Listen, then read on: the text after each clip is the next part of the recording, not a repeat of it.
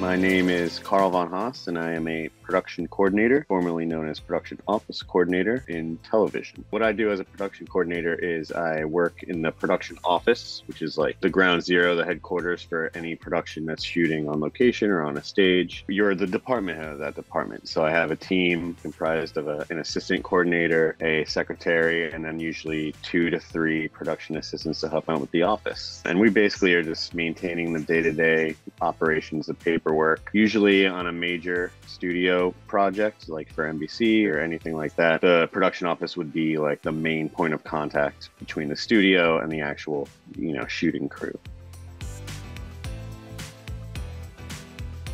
Entry-level position for the production office would be one of those production assistants that I mentioned, known as PAs. Most departments have like some version of a PA, and an office PA is no different. So that's like a non-union position on a union show that you can get your foot in the door. It's usually minimum wage, no experience necessary. I certainly had no experience in television when I joined as an office PA. So it's a great place to learn quickly. And when you're in production in the production office, you really get a good view of every department, what they do, how it works, and it's usually pretty easy to jump from department to department if you start out in production.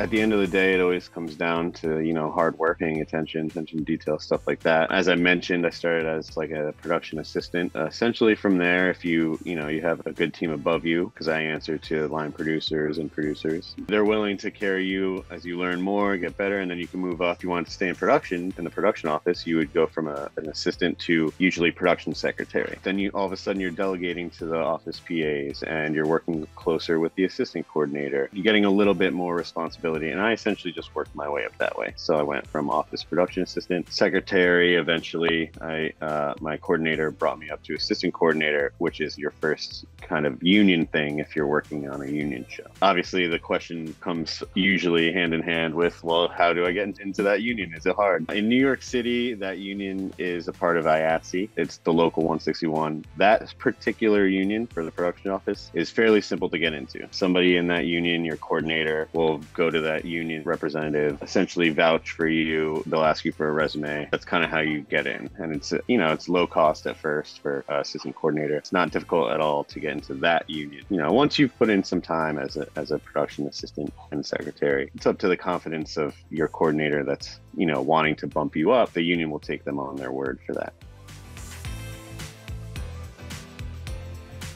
For me, the things that keep me interested and always coming back to this industry, particularly as a production coordinator, is really being at the heart of the production. When you're in the production office, you get to see it through from the time a studio greenlights a script and hires a producer, who would in turn hire a production manager, who hires a production coordinator, myself, to the time that you're wrapping out. You're literally striking the sets that you built, and everything's already been shot. So you really get a nice view. A lot of the other jobs in film in New York are, you're on the shooting crew. So day one of principal photography starts, and that's their day one. For me, I could have already been on the project for 2 months. So I really enjoy that, that prep time. We call it pre-production, getting to know the director intimately and the writers and working with them, trying to prepare everything as best as possible. Then you start filming it, and that's a little more like, okay, shooting crew kind of does their thing and I help them out. And then the day you wrap photography, you finish, it's kind of over for your shooting crew. They move on to their next project, but we'll see it through in production. And we have a period that we call wrap, where we're doing that. We're wrapping up the production, closing down the production office, getting rid of the sets, returning all the rentals. So that's part of it. I like the all-encompassing aspect of it. The other part is it's just interesting working with every department, because when you're in production, the camera has needs, the locations guys have needs. You work with the teamsters who are,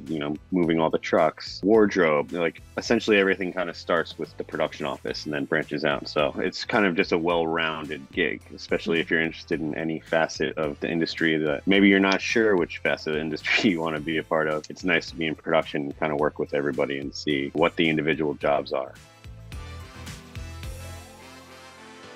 Just be willing to take whatever position, opportunity. If you meet somebody that works on a set, talk to them. Sometimes there's jobs like being a set production assistant where you could get hired for one day and just stand on the corner of a block, but you've gotten your foot in the door at that point. Then just work hard, keep your head down, The people that hired you, if you're reliable, they'll keep going to you because they'll keep needing people. And eventually the work becomes more regular. And then it's super easy once your foot's in the door to just jump around department. Like I mentioned earlier, maybe you start out on set working one single day, and then you start working more regularly on set. And then you realize like, oh, where are these sides coming from? Why are we bringing this stuff to the production office? What's the deal with that? And basically just talk to people, take advice like this. Like my first job in film is great source of information, and then get and be like, hey, maybe I'm kind of interested in that. And it's super easy then to just talk to somebody in that department, get their advice, kind of like what I'm doing here. And you never know what opportunities are going to come up. My number one piece of advice for getting into this industry is just talk to whoever you can. See people shooting on the street, just talk to somebody, say, hey, I'd be interested in doing literally anything. Sometimes these people just need bodies, and then that's how you get your foot in the door. You know, work hard, pay attention,